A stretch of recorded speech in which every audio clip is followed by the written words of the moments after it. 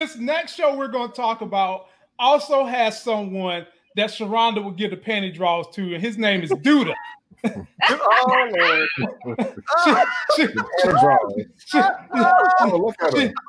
loves herself some Duda, ladies and gentlemen.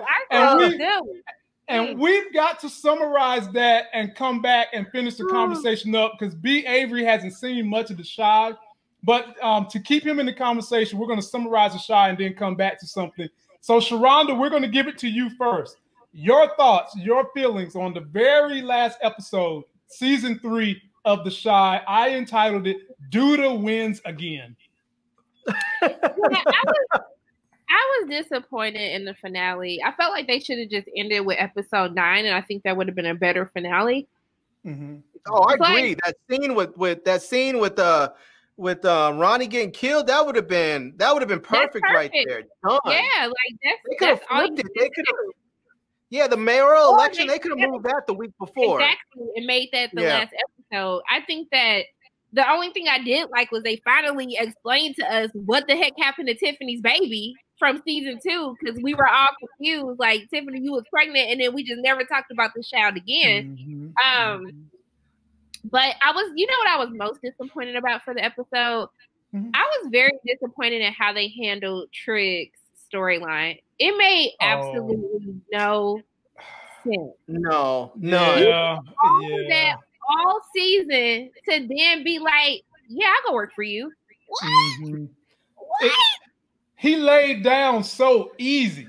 It was like they built Trigg up like he was going to be this big opposing figure to Duda, as if he could step in and be like the new street king against Duda. And at the very end, he becomes self-servient like Mike Pence is to Donald Trump. I wasn't feeling that part either. And the fact that he said he didn't want to go back to jail, and you do the main thing that's going to land you back in jail, and you're going to trust him that he's not going to turn you in, that made no sense. And it doesn't make sense for Duda. Hey, Daddy. But it doesn't make sense for him. Basically, he's not going to worry about who took my stuff out of the file cabinet, because I'm confused about that. You didn't come for Rose. You didn't come for Jake. You just, I don't understand. It don't make no sense. Maybe this is the thing that gets me, right? Go ahead. So, and I know Sharonda's going to talk bad about me because she's going to think I'm saying something, but you going to say something about Amani? It's not just about Amani, but here's the thing. We're talking about he's coming to Trigg to go run, the 63rd Street Mafia, you know, and to run this gang, this street gang. We know how gangs are. I know how gangs. I grew up in Los Angeles where, you know, right in the height of the whole Crips and Bloods thing. There's no way in Sam Hill they are going to allow a gay dude with a trans wife to lead their gang. They will kill this dude in a heartbeat. There's no way. There's no gang. What? Y'all didn't even know Amani was trans until she said it in the next episode. No, I knew she was trans. No, go back and check the receipts. I called her trans in the first episode. I was like, nah, that's a trans woman right there. I knew. I'm from LA. You gotta have that gator in full effect, otherwise you can get tricked. And the sad thing is, I'm the one that brought it to his attention. I knew it was happening. I didn't want to say it because I didn't want people to think I was being homophobic, but I was like, that's a trans dude. But my point still remains. The reality of it is there's no way they're going to let a gay dude with a trans wife run this gang, because all the rest of the gang would be like, no, this dude's a punk and we're going to kill him and take out the rest of their crew. That's just how it works. He said he's not gay. She a woman. Come on, man. You can say what you want, but if you're having sex with somebody that has a penis and you have a penis, you are gay. She's trans. She has a penis. She's a trans woman. You can be fully transitioned. She's not fully transitioned. How you know that? You just said that. Because when she was in the nightclub and Trigg got upset with that dude, she said, you can't be upset with him and be okay with me. She was telling us who she is and what she is. No, she was saying that he was being a hypocrite because that's still a part of her community. So even though so she is part of the gay community. So they are part of the LGBT community, because you just said that he wasn't gay. I said because he does not identify as gay, because he identifies Amani as a woman. And so because he identifies her as a woman, as she identifies herself, he ain't gay. Oh, well, gosh. I'm really like this. We've got to have a set certain of facts. And Rachel Dolezal isn't white. Because Donald Trump doesn't identify himself as a racist. But I think all four of us can say he's a racist. Right. That's not the same, y'all. Y'all better stop playing with me. Rachel Dolezal doesn't identify as white because she identifies as black. And that, I guess we are all supposed to be okay with that, too. Hold on, That's true. That's Come on, man. I get it. I get where we're going trying to be. I get where we're at. People pick their pronouns and all that, but there's still some straight logistics. I'm confused. Brandon's confused. This is me and Larry's normal argument of the day. But it's a woman. No, it's a man that transitioned over to being a woman. Right. That's currently sleeping with a biological male. Right. But that's not considered gay because the man considered himself a woman. Because Brandon, when you say it like that, how does it sound? Y'all are foolish. Okay, when you say it like that, be open-minded. Okay. No, look. I'm open-minded. I'm not saying anything's wrong with it. Never heard me say anything against it. I'm all for. Y'all just being difficult. Just go on with it. Y'all not gonna take my piece today. Go ahead. No, I'm just gonna understand. No, we are all for do what you want to do. We're happy. We want you to have your rights. But there are clear, defined definitions to everything. Because what's to keep me from telling someone I'm 7'2" and I'm 5'7"? But if she is fully transitioned, then I don't understand what the problem is. If she got cooch, there's no problem. What's the problem? If that is the case, there is no problem. If that is the case. But what Larry is arguing is she hasn't fully transitioned yet. And so that's where I'm at. So she has a penis, and they both have penises. They're sleeping together. Penis. Transition. How do you know that? How do you know that? If I fully transition over to being a woman, but then I decide to date a male, I'm not gay because you identify as a woman. No. Okay. So what if I because you transitioned? Because you what if I transition to a woman, then I date a woman? Am I now gay? Yeah, well, now. It's not just confusing to us. No. It's not just confusing to us. No. I say yes, but I was gonna say, Kylie and Raggedy Mama. Caitlyn, she dates women, but she doesn't consider herself to be a lesbian. Well, see, that's what we're saying. See, that's what we're saying. We need a concrete definition. Y'all are trying to be difficult because it doesn't matter. They said in the show, okay, Trigg said that he sees Amani as a woman, and because he sees her as a woman and he is a man, then he is not gay because she is a woman. So y'all giving me all these hypotheticals and these extra situations to stress me out, to steal my joy, to make me not be a Christian today. No. I'm not having it. No, nobody's doing that. We're just saying we want a clear. Larry be the main one. No. Larry be the main me. Yeah, Larry. Larry, I don't know if you see it, Larry, but your background is turning from purple to red. You got to fix them lights, bro. It was purple. Now it's like a red haze going on behind you. And just to be clear, anybody can live whatever life they want to live. I was just trying to get clarification. Right. And that's all. That's where I'm at with it. That's where I'm at with it. Like I'm happy for you. So let me ask you this: if you meet a guy and he says, "Oh yeah, you think he's a wonderful person." Seems like he's a great dude. You guys are having fun, about ready to get it in. Then he tells you after you guys been dating for a few weeks and you made him do the whole 3-week wait till you smash deal. And then he tells you, oh yeah, I used to be a man. I used to be a woman and now I'm a man. You're okay with that? You're looking at it like, oh, you're just a regular old dude. You're okay with that? I don't know what that peen do. Does it matter? That would matter for any. What? Yeah, it matter. What your peen doing? That matter if you was born a man. Like that's just general. But if my parents are watching right now, I don't have sex. I am abstinent. I am. Okay. Oh my God! Look, yeah. Wait a minute. After you just confessed your lust for the guy on Lovecraft Country, then you call Duda your daddy, and then you're gonna say if your parents is watching. Yes. I can still lust after people. Man. That don't mean I gotta bang them. I still lust after people. Well, here's the thing. I don't have a problem with anybody and their sexual orientations or their sexual persuasions, as long as it's a consenting adults doing what they wanted. I have no problem with that. I don't want anybody to think that I'm some homophobic. I have no problem with it. Do you live your life and be free?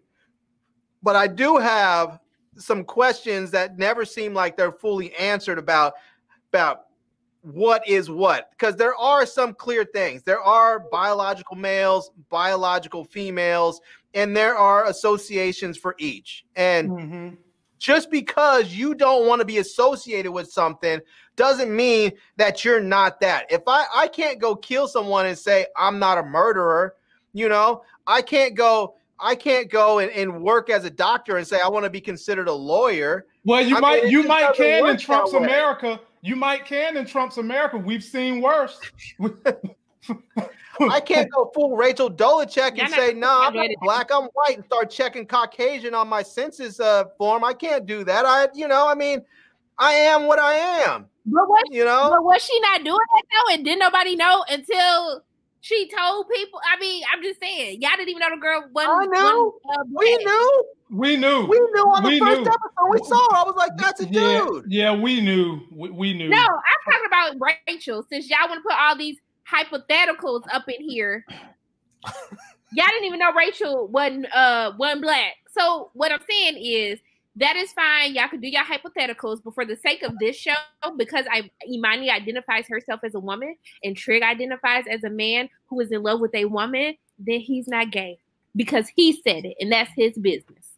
By the way, Sharonda, you can check your Cash App if it hasn't transitioned to PayPal, because someone said they sent you something in it. But since that Cash App really ain't a Cash App, because I don't call it a Cash App, I'm calling it PayPal, it might not be nothing in it.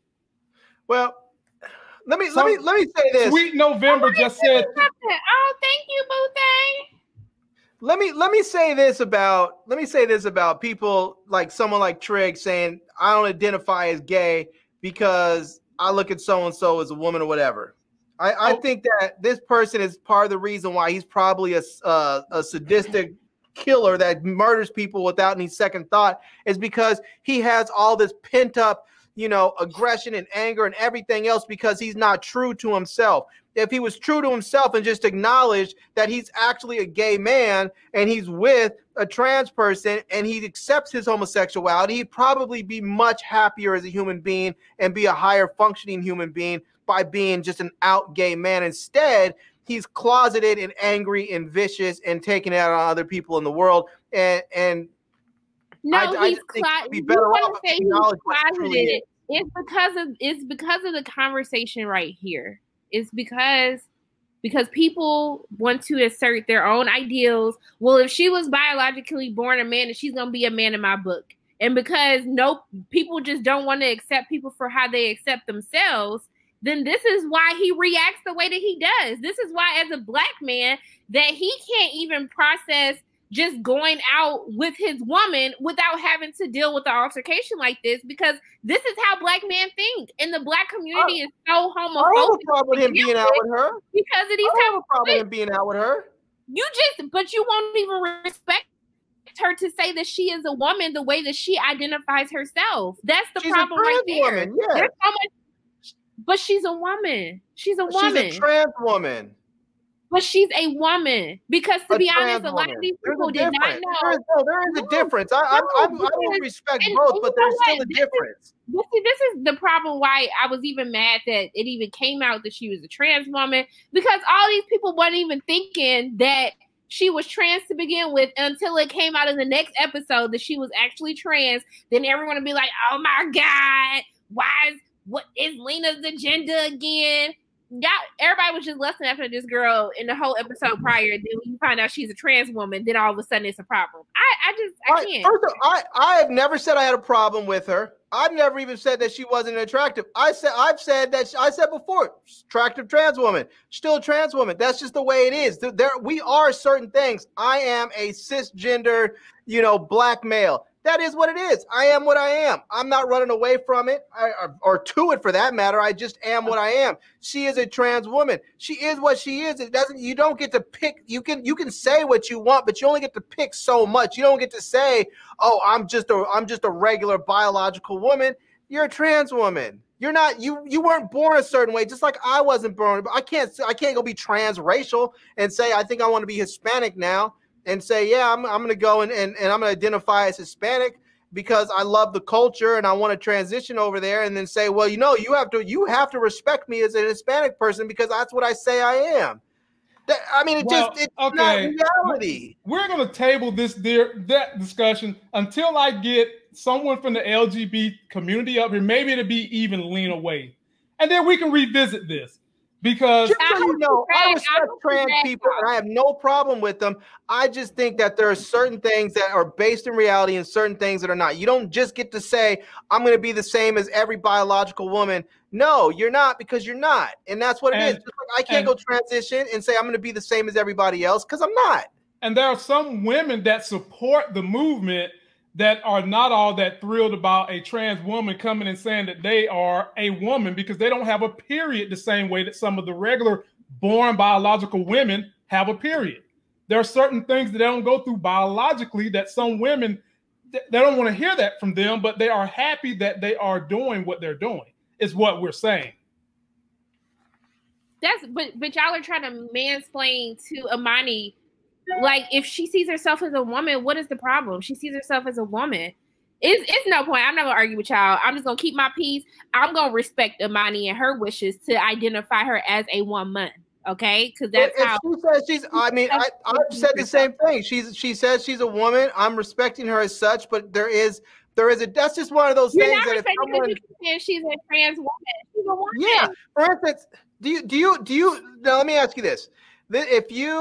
If somebody is a trans woman or man for that matter, do you feel that they have, and let's say they fully transition, do you feel that they have an obligation to tell someone if they meet somebody on the street, at a nightclub, in a grocery store, wherever, do you feel that they have an obligation to tell that person that they have gotten involved with that they are trans? I mean, I think that's a conversation you have a couple of days later, but I don't think it's an obligation to tell somebody that on a first date. No, a couple days later, but do you feel that they have an obligation to tell them? It's their business if they want to or not. I think that if you're wanting to pursue something serious with someone, you will want to be as candid as you want to be, because you will want that person to love you for who you are and the choices that you have made. So do you think they're obligated to tell them? I think that if they want to build a solid foundation and be honest and open with someone, I think you should always be truthful to your partners, no matter what it could be.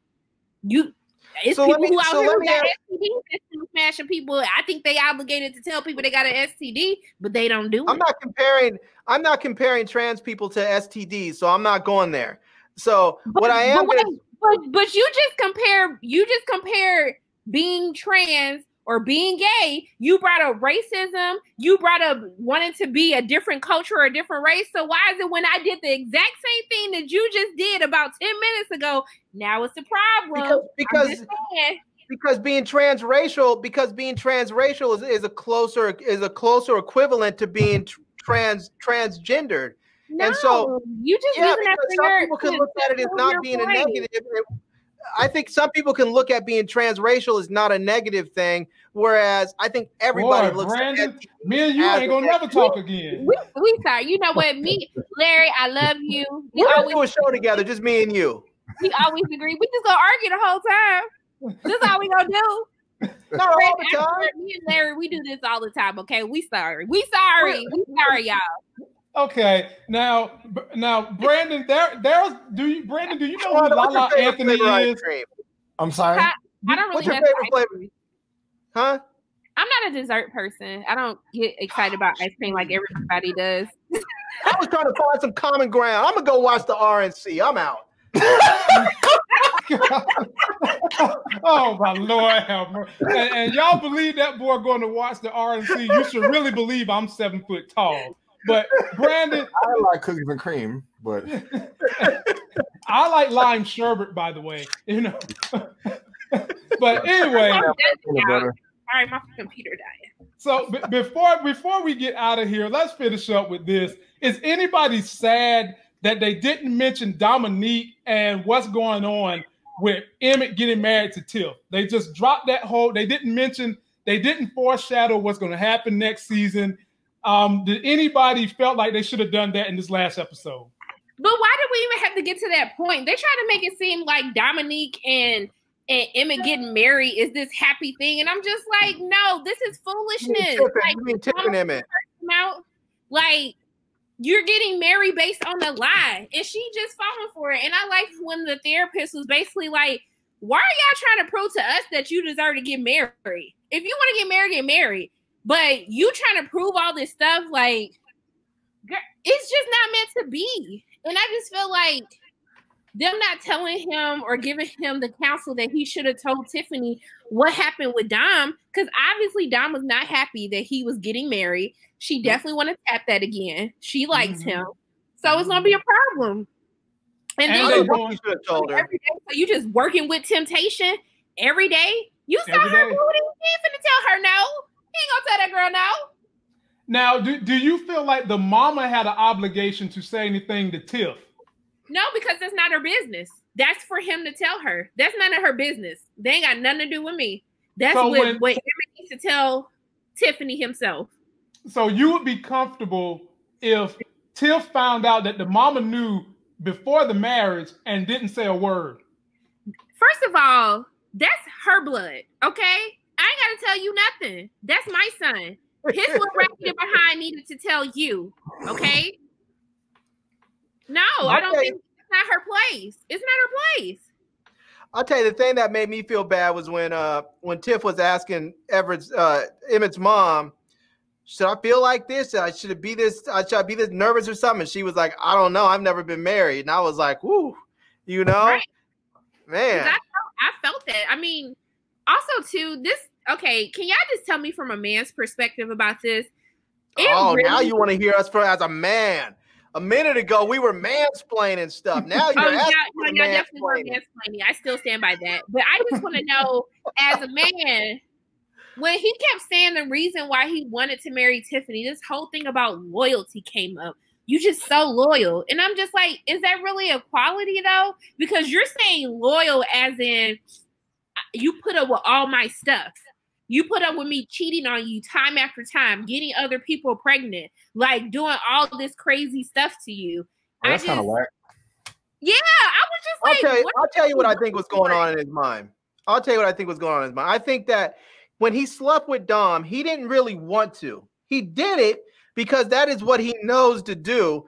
And his, physically, he got caught up in the moment, but I don't think he wanted to do it. I think emotionally, he wanted to be faithful to Tiff, and he just fell short in that moment. So I think what his thought is that if I just have a real commitment with her, if I'm married to her, and I have that to hold on to, then I have a reason to say no. So when Dom comes up and tries to get with me, or when some other woman tries to get with me, I have the marriage I can hold on to and say, no, I can't do that. I'm married. You know, when you're just dating, you don't necessarily have that to hold on to. And I think that's what his thought process was. True. I mean, I can understand part of what you're saying, but that never works out properly. You start out, you hold out how you start out, and he's starting out very, very wrong. And for me, I think he smashed her with the intent of thinking it was just going to be sex, no emotion involved. And next thing you know, you look up, damn, they both like each other. That's what I mean, honestly, I thought He thought he was going to be able to smash her. It was just going to be sex, no emotions involved. Then when he went back to her and she acted like she wasn't interested, he started feeling some kind of way. Then we seen the daddy pop up, flirting with her. He felt some kind of way. And then we start seeing that she likes him too. So it's going to be a problem. Well, here's going to be the interesting point. Trying to smash the daddy to get back at him. Here's what's going to be interesting is we're going to see her show up next season. She's going to be pregnant, except we're not going to know if it's going to be Emmett's baby or Darnell's baby, and a DNA test isn't going to make it all that much clearer. So I don't know. It's going to be interesting because what happens if she shows up and she's pregnant, or she just shows up with a baby, and all of a sudden now Tiff is like, "Yo, congratulations," and she's like, "Yeah, congratulations. I need that child support." You know.